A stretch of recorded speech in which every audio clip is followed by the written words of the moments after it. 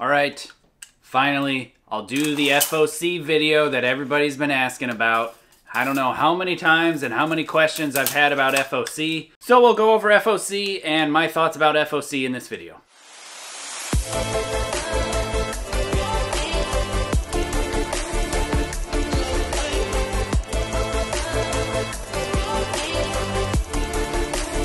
You're watching the Kaminski YouTube channel.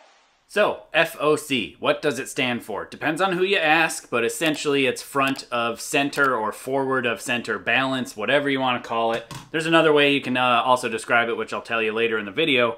But essentially what FOC is telling you what the balance point of the arrow is. Okay, so you find it like this with your finger. And once the arrow's fully fletched up and built, of course. All right, that's about the balance point right about there. And so now you take this balance point and you run it through a calculation compared to the total length of the arrow, and you then find the front of center, because if this is the center of the arrow, where the balance is in the arrow itself. That's what FOC stands for, front of center balance, or whatever you want to call it. Before we calculate the FOC on this arrow, I want to talk about why FOC is relevant to you as an archer and why it's important. So if you have an arrow that has too high of an FOC, and you don't have enough vane on it, enough drag in the back half, the arrow can fly erratically. And the opposite is also true. Too low of an FOC and or too much drag on the back of the arrow can also cause a problem. An arrow is a projectile, and as it's flying down range, depending on the drag that the arrow has and the balance of the arrow, it affects the flight of the arrow. You know, a 10,000 foot overview as to what too much FOC with not enough vane would do would be, instead of the arrow coming from, you know, this side of the frame to that side of the frame, flying like an arrow, like a dart, like that, it would essentially fly like this, where the point would be low, below the nock itself, which is called blading, where the point is so heavy and the vanes are not dragging enough to also balance it out to make it fly straight, it literally just flies like this in air. Now, the opposite of not enough FOC or too much drag on the back could make the arrow, again, instead of flying like an arrow, it would fly either like this, where the nock is too low, or it could also fly like this, like a corkscrew, down towards the target. So too much drag with not enough weight in the point makes the arrow fly erratic. Too much point weight with not enough drag makes the arrow fly erratic. The right kind of balance makes the arrow fly true. So that's essentially what it is in a nutshell. Now, FOC is discussed in percentage. From a 10,000 foot overview, from the center of the arrow to wherever the balance point is, it's measured in percent. A higher percentage FOC means that the arrow balances further towards the point. A lower number means it balances further towards the center line. You'll never want to shoot an arrow that has 0 FOC, meaning it balances right on the middle, or behind the center line. It's always going to be in front.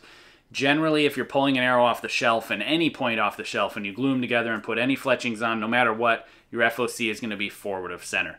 It's never going to be in the middle, and it's never, absolutely never going to be behind. It's just the way it is, so you don't really have to worry about that stuff. All you really have to worry about is, are your arrows flying decent or not? And if they're flying okay, then you have a fine FOC. If they're not flying okay, then you need to work on your FOC. Now, full disclosure.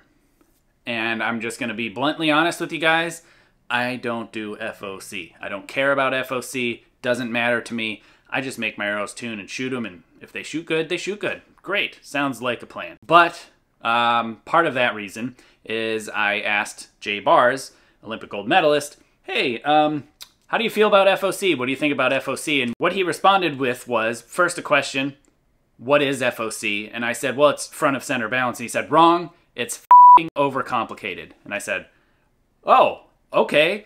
And I was like, care to elaborate? He's like, no, if you're using a standard arrow with a standard point, especially with the Eason X10, because that's what everybody shoots outside at the highest level, mostly, you shoot the standard point in the standard arrow, you have an FOC that's just fine. Do the arrows shoot 10s? Yes. Well, then your FOC is fine. Oh, okay. Sounds like a plan. Thanks. He's like, no, honestly, seriously, spend way more time shooting, practice more, get your technique down. The arrow FOC means nothing, literally, to your scores and your chances to medal. So I'm like, great, sounds like a plan, thanks. So that's why I have not really made this video. is because I don't care about it. I don't measure it. I literally measured FOC for the first time in maybe 2020, maybe 2019. I have shot at high levels for a couple decades and never measured FOC until somebody continually kept asking online, hey, what FOC, what FOC, what FOC? I don't know. 100 grain tungsten point in my X10. That's it. That's what I shoot. Period. End of story. Now, part of my problem here is that I've always shot a standard arrow setup. I've always shot an arrow out of the box off the shelf and just used it, right? With the exception of indoors, and then I just shoot really heavy points to break the spine down. But I shoot giant feathers anyway, and it's 20 yards, so it doesn't really matter, and the arrows shoot just fine. So I've never shot like a non-standard setup as far as like, this is an Easton arrow. I was under contract with Easton basically my whole career with the exception of one tournament where I shot gold tip arrows. And because of that, I didn't really have access to high-level, high-performance arrows that are extremely lightweight, like some of the Victory Vaps and that kind of stuff, with massively different weight ranges and point. Because they go from just about anywhere from about 60 grains up to like 140 grains as far as what's available on the market these days. And that's a massive range of adjustment. Plus that arrow weighs almost nothing as far as the actual raw shaft is concerned. So if you put 140 grains on the end of that arrow, that's a huge FOC. Now, the FOC that I actually calculated on this X10 here behind me is 12.5%. Do with that what you will, but that is the best shooting arrow that I could possibly build and shoot outside at 70 meters. I've adjusted and changed the point weights several different times, going from 120 to 100 grains. The 100 grains just flat out outshot the 120 and 110s, so I ran the hundreds. Now, there's no 90 grain tungsten point available for an Easton X10, at least to my knowledge, so I've never tried the 90s. Would it shoot better? I have no idea, but people already have a hard time keeping those 100 grain tungstens glued into the front of their X10s anyway, so I never bothered to try to find some 90s or 95s or whatever it is. So now, like I said, does it matter? I don't know. I'm not sure. I think it matters if you're outside of the range of norms. Now, if you're actually interested in calculating your FOC, I will have links in the description below where you can find FOC calculators. Essentially what you do is you take a tape measure and you measure from the groove of the nock where the string would push against the arrow to the end of the shaft. And then you balance the arrow and find the balancing point you have. And then you measure from that point back to the groove of the nock. You input the numbers in the calculator, you hit go, and it spits out your FOC percentage. So, roughly, if you're anywhere in the 10 to 14% range, you're fine. You don't need to change a thing. Hunters, they like to shoot a little bit more FOC for various reasons, but for tournament archery, somewhere in that 8 to 14% range, especially if you're shooting outside, you're going to be fine.